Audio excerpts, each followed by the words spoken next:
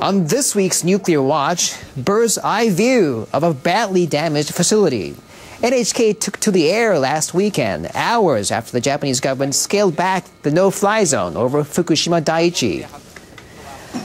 A year ago, explosions devastated a nuclear plant, turning it into a twisted mess of metal and debris. NHK World's Satoru Masuya was in the helicopter when the camera captured the images, and we're going to speak in Japanese with simultaneous interpretation.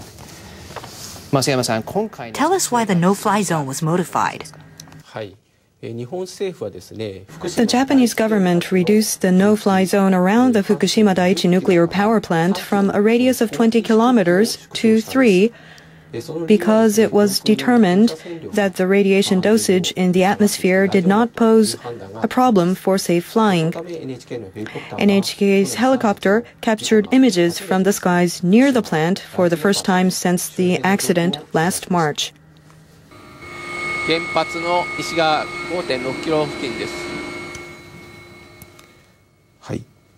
Now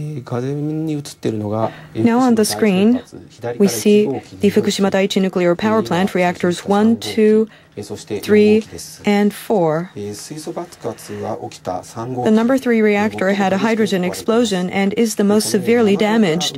From the mountainside, it is possible to see the ocean through the crumbling wall.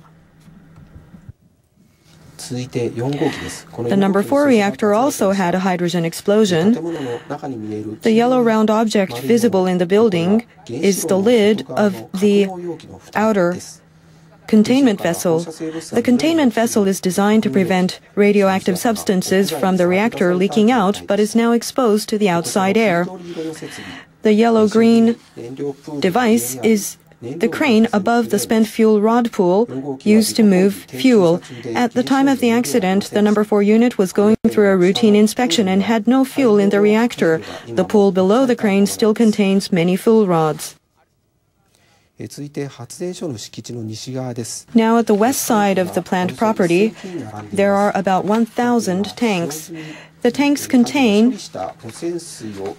roughly 120,000 tons of contaminated water that has been treated. When molten fuel caused by the meltdown is cooled with water, contaminated water is generated. Treating this contaminated water is one of the most difficult efforts in the accident cleanup. The space for tanks is limited. How to add more is another issue. How much radiation was in the air? When we were about 4 kilometers away from the plant, we were flying at an altitude of 700 to 800 meters.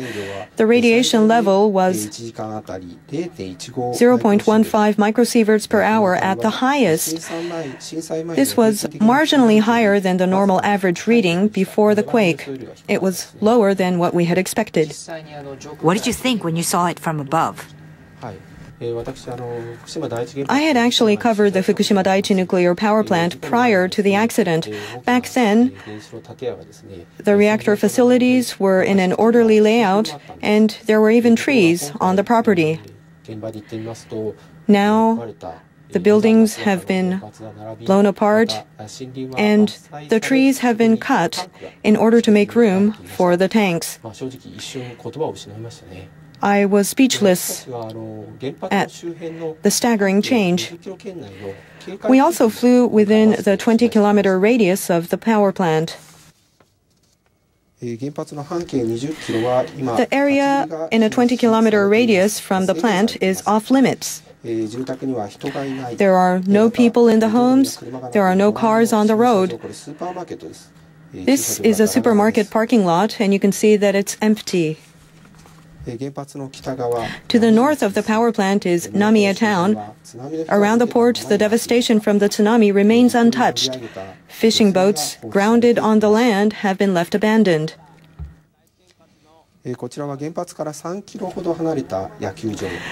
The baseball field is about 3 kilometers from the power plant.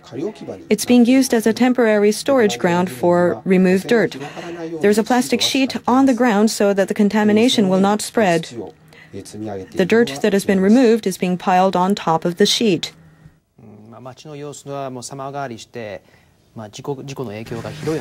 I've seen the impact the nuclear accident had on wider areas. Did anything catch your eye?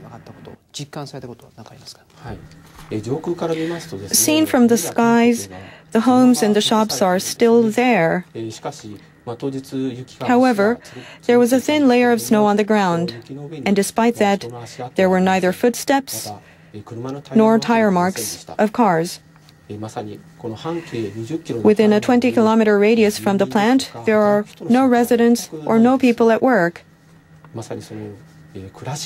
It was truly a town without life, and this was stretching across a vast expanse. The gravity of the nuclear power plant accident and the painful struggles of the local Fukushima people struck home with even greater force.